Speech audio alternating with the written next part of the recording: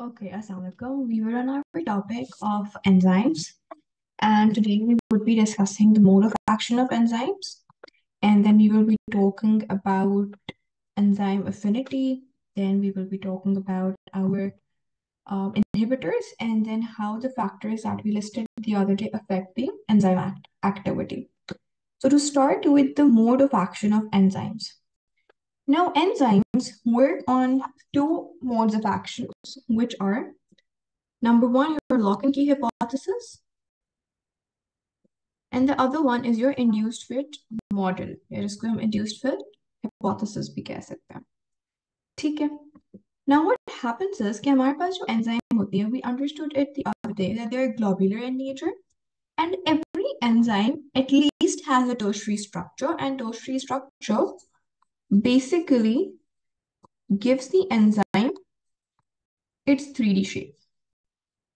And we understood that why is a 3D shape important? The 3D shape of an enzyme is important for the active site to form.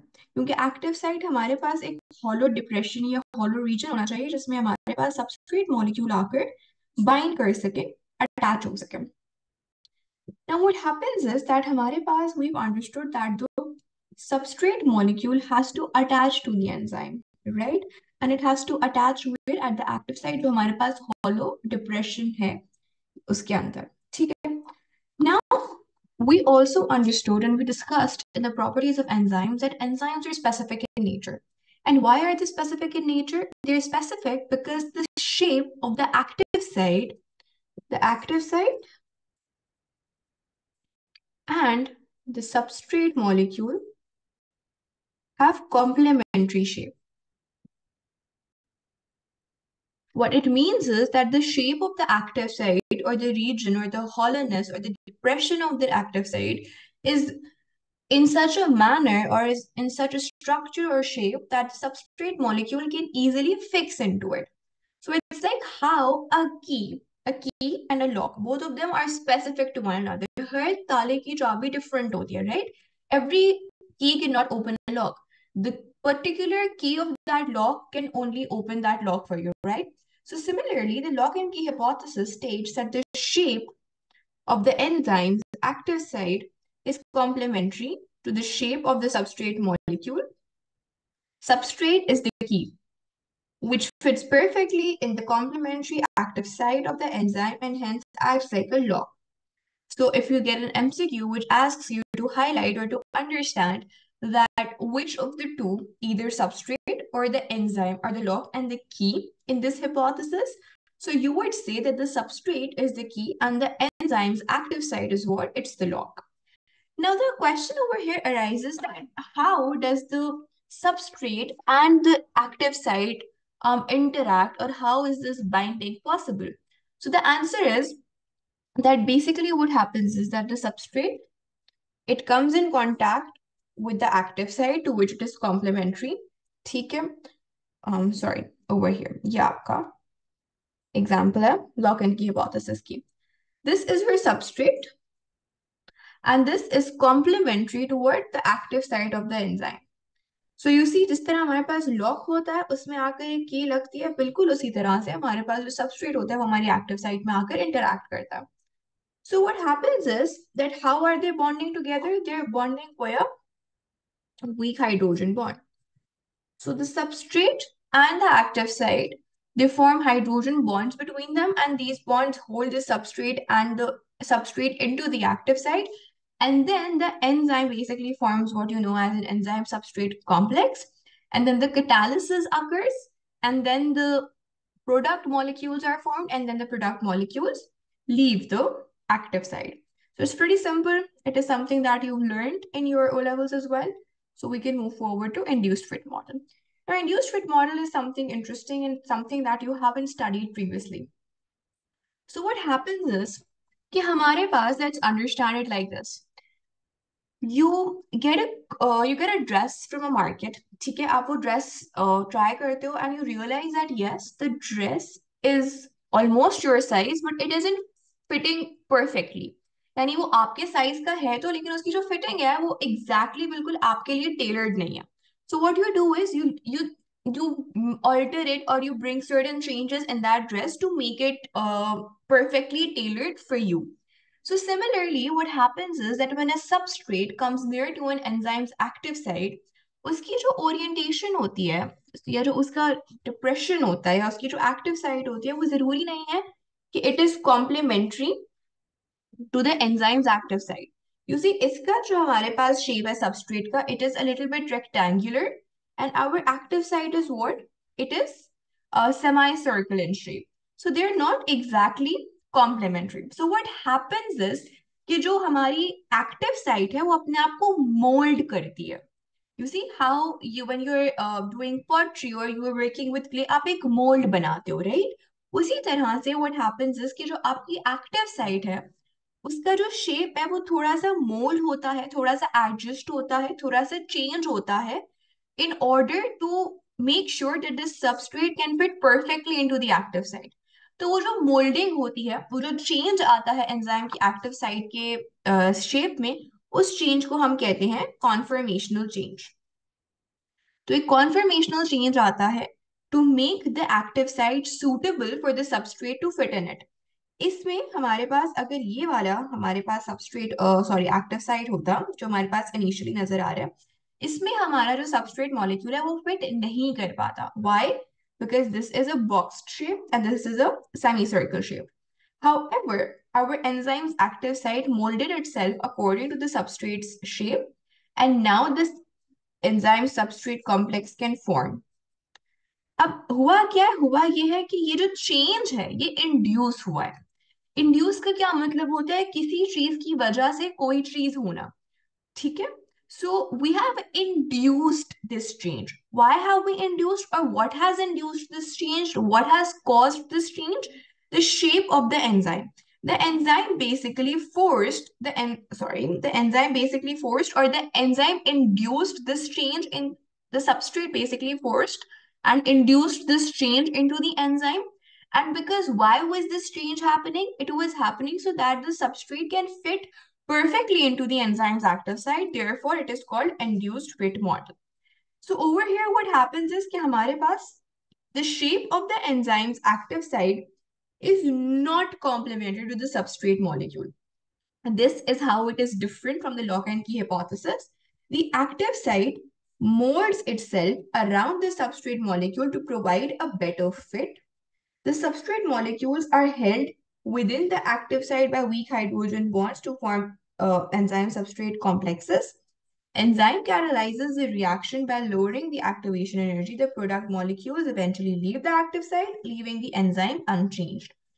So these are basically the two modes of action of enzymes, how they work. दोनों में होता क्या है? एक चीज जो common है उसमें वो दोनों का क्या काम होता है? एंजाइम है, ऑब्वियसली एंजाइम का काम होता है to lower the activation energy by providing an alternate pathway.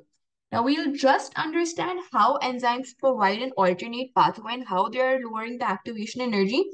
But both the hypotheses, the enzymes are doing the same job. They're lowering the activation energy and they're remaining unchanged at the end.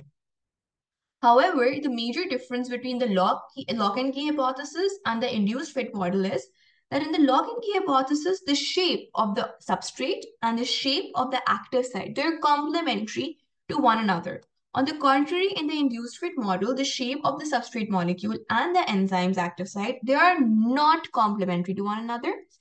They have the enzyme's active site has to mold itself, has to bring certain changes in the shape of its active site in order for the substrate to fit perfectly and for the catalysis to take place. So are both the mode of action clear to you?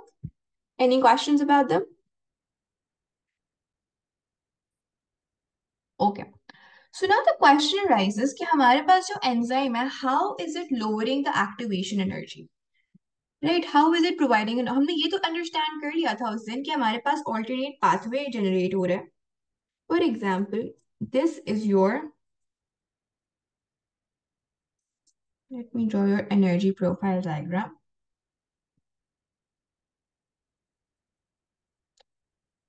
ये आपके पास आपके reactants हैं,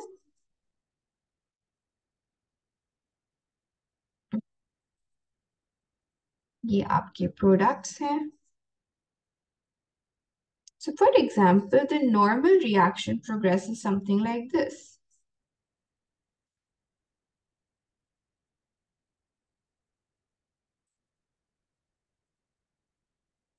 ठीक है, ये आपका normal reaction है, और नॉर्मल रिएक्शन में this is basically your activation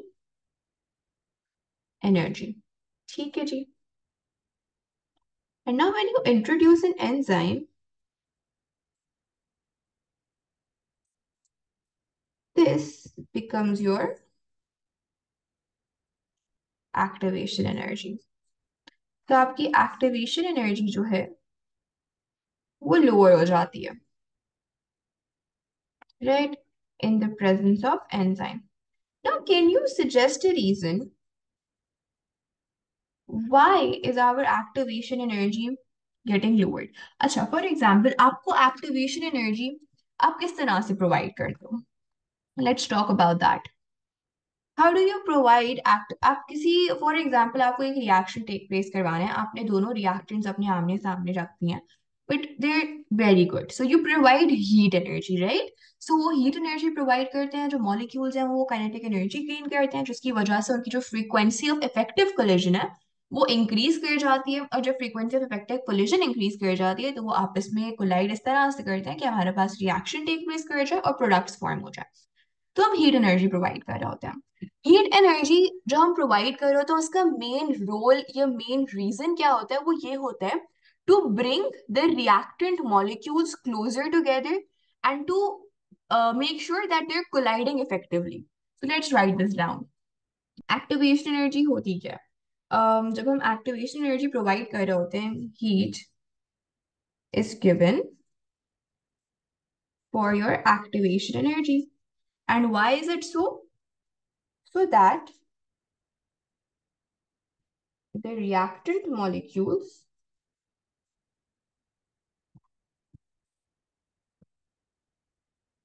come close to one another and collide effectively and frequently. Now, this is what we are doing in the absence of an enzyme, right? Activation energy in the absence of enzyme. Now, when we've introduced an enzyme, that activation energy is getting lowered.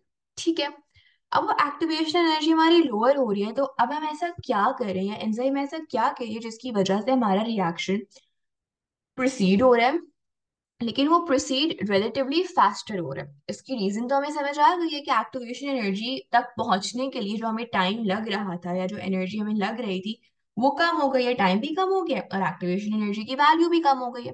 But what exactly is an enzyme doing? So what enzyme does is that we have understood that it provides an alternate pathway. ये वाला pathway उसने provide कर दिया. But ये क्यों हो रहा है? Right? It happens because what enzyme does is enzyme brings the substrate molecules closer together and in a proper orientation. वो उनको एक proper orientation में align कर देता है, वो उनको करीब ले आता है, ताकि वो जल्दी से हमारे पास हीट प्रोवाइड करने का मकसद क्या था कि फ्रीक्वेंसी ऑफ इफेक्टिव कोलिजन बढ़ जाए और हमारा रेट ऑफ हमारा रिएक्शन कैरी फॉरवर्ड हो. What enzyme does is it basically enzyme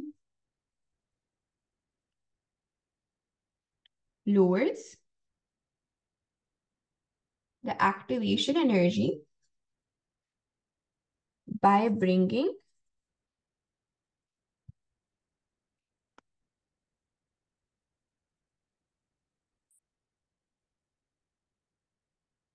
the substrate molecules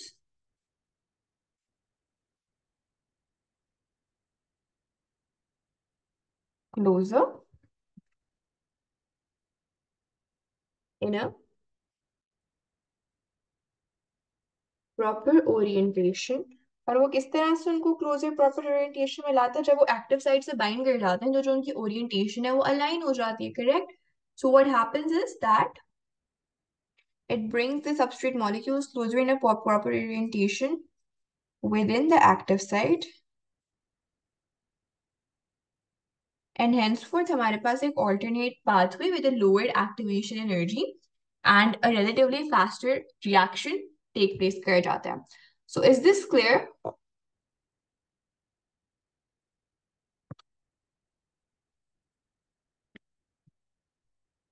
Okay. Another thing कि हमारे पास अगर हम बात करें उसकी कि हमारे पास प्रोडक्ट्स किस तरह से फॉर्म हो रहे हैं, फिर look over here.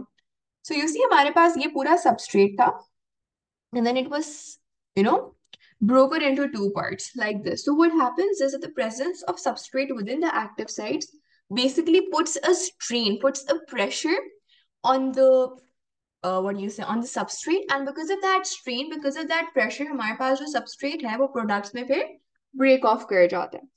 अच्छा, now if I ask you कि हमारे पास active site, if you think active site के अंदर कोई bonds present होंगे, like would active site be having any bonds or something like that?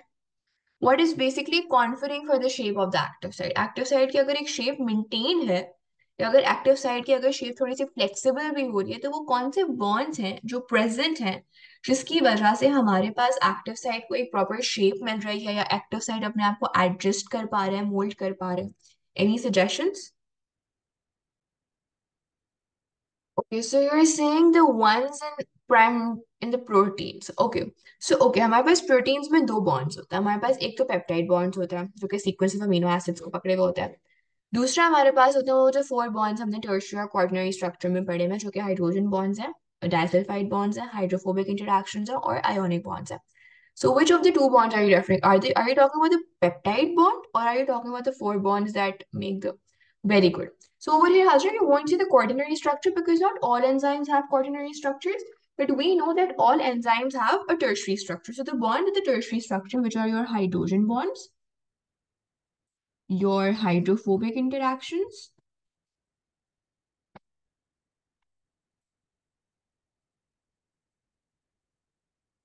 your disulfide, and your ionic bonds. These are giving